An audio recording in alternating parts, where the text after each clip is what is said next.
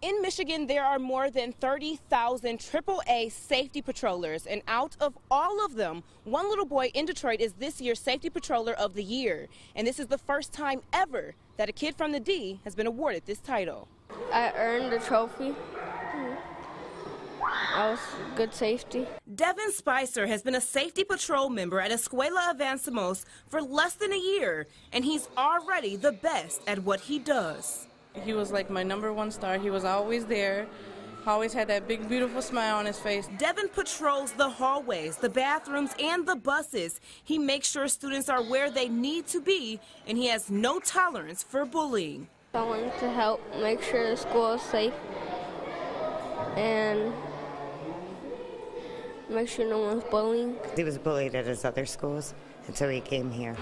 So he is totally against the bullying. AAA awarded the 11-year-old with the Safety Patroller of the Year award. He's the only winner in the state and the only winner ever in Detroit.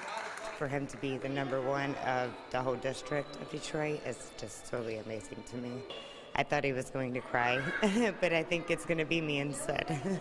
Devin best exemplified the spirit of the school safety patrol and what he does not only in school but out of school as well. Devin is pretty shy, but he did have this to say. Thank you to AAA and my mom.